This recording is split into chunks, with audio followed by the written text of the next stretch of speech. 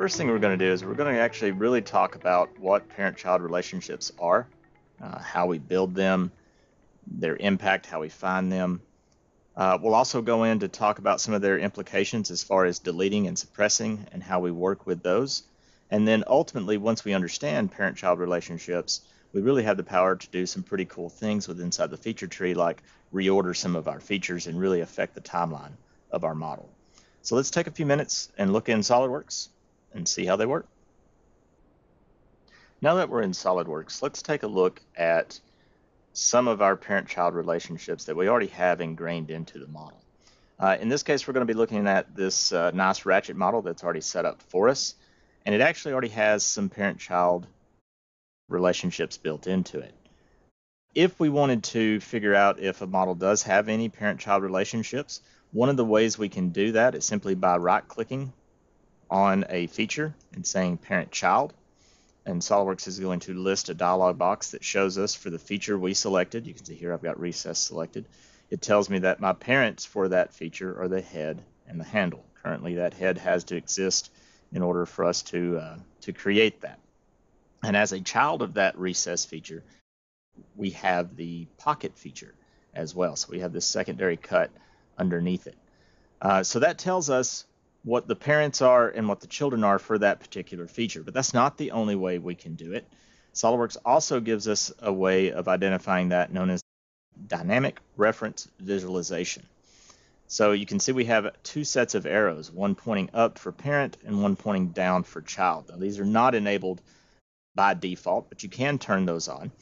And once those are turned on, now if I simply hover over the feature, you'll notice it will actually show me arrows leading up to the parents and arrows leading down to the children.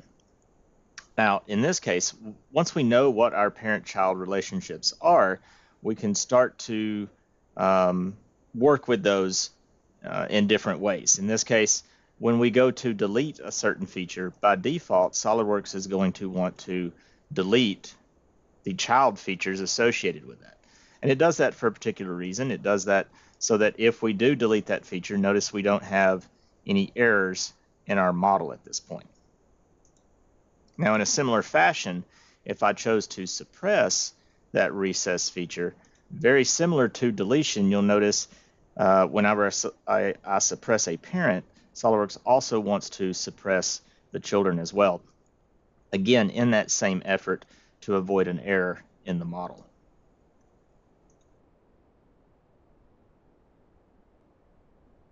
So now that we understand that parent-child relationships exist within SOLIDWORKS, let's talk a little bit about how they're formed. In this case, we form a parent-child relationship when we use the aspect of one feature to create another feature. In this case, with our recess cut, we actually utilized a face on the head to create that cut.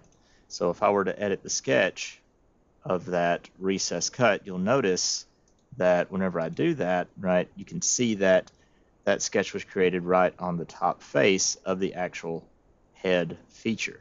So in this case, that head feature then becomes a parent to my recess feature.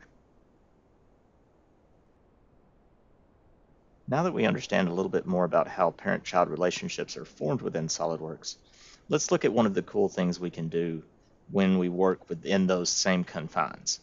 So in this case, I've got a part, and you can see that it is actually shelled out all the way through. I've got a consistent wall thickness all the way through that part. What I want to do with this is I actually want to add that shell thickness a little earlier in the feature tree. And if I take my rollback bar, you can see that I can roll up to just underneath base fillet, and you can see that right now I have just a solid chunk. And really what I want to do is I want to take that wall thickness command, that shell command, and I want it to exist right underneath that base fillet. So if I want to do that, SOLIDWORKS actually lets me reorder features in the feature tree. The one caveat with that is that we can't reorder a child past its parent. And you'll notice in this case it tells me that my circular boss, I can't go above it. It says I cannot reorder because it would put a child feature above its parent feature. So if we hover over wall thickness, you can see there's that arrow we talked about earlier that tells me that that circular boss is in fact a parent of it. So what I need to do is I need to remove that from my wall thickness command. Somehow I'm referencing that. So if I come in and edit that wall thickness feature, you can see, in fact, I am referencing two faces on that circular boss. And if I remove those from my selection set, now if I complete that command, it still shells my part out minus the two faces. And if I hover over my feature, notice now my wall thickness is no longer a child of my circular boss, which means that I should be able to take and move that to the point that I want to in the tree. So now by moving that up, you can see that my shell command exists, right? Essentially the third thing that I did in the model, right, as far as SOLIDWORKS is concerned. Now if we move our tree back, now we have just the base shell.